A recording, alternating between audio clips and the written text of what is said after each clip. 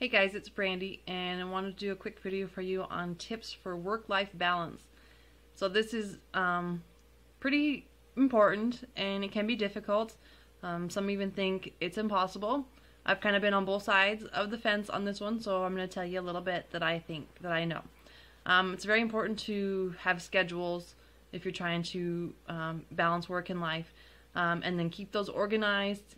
Try to keep them simple, and then prioritize and be flexible with those schedules. Make sure you make the most of your time. Always include time in your schedule to be with your family, to be with your spouse, and then for yourself also.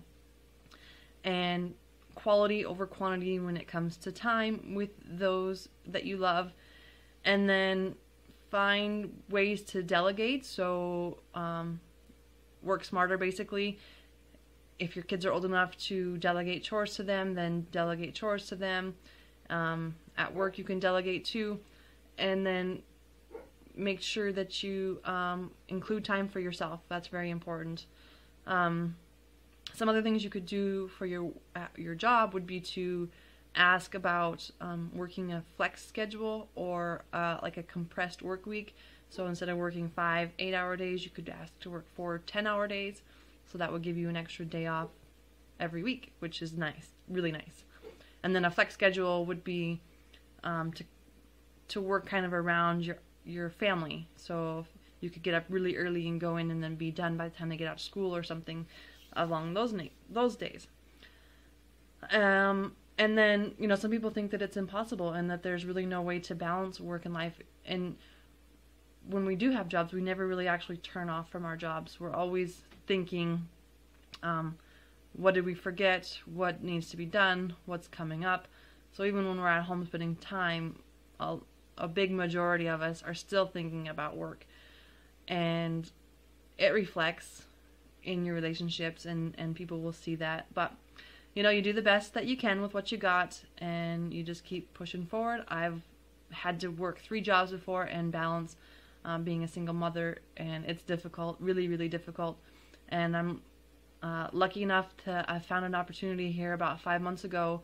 I get to work from home now, and I work from my computer, and I work in a business that I get to help people. I get to give them thousands of dollars of money back every year to people for doing things that they're already doing. I don't need to ask them to change anything. And then I also get to reach out to people like you that are hopefully business-minded and would be interested in learning what I do too. And then I also get to help nonprofits and businesses make passive residual income for them as well. So it's really cool. I am loving everything that I do, and so I'm putting it out there and letting you know. And so I encourage you to go watch the video and see how that could look for you and your family. And you know, I would love to see more people be able to balance their work and family lives on a better scale. More time with the family, less time working, while creating a passive residual income to do as you please. Go on trips, go to the movies more, spend quality time. That's what it's all about. So go check it out, www.getoffthefence406.com. Watch the video and then let me know what you think. If you like what you see, take action immediately, because it is first mover's advantage too, so there is that.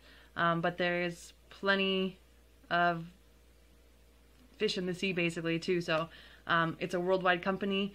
I get to have people on my team from all over the world.